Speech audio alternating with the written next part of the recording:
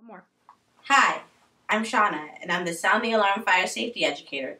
Thank you for joining us at the American Red Cross as we sound the alarm to save lives. As a fire safety educator, you will teach families how to create a fire escape plan, reviewing a fire safety checklist with the resident, providing helpful safety information. In the event of a home fire, people have as little as 2 minutes to escape their burning home. This is why it's important that every household have a home fire escape plan.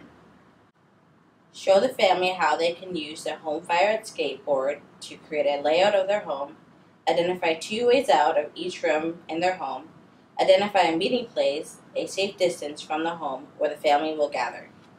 While having a home fire escape plan is key, practicing the plan is critical.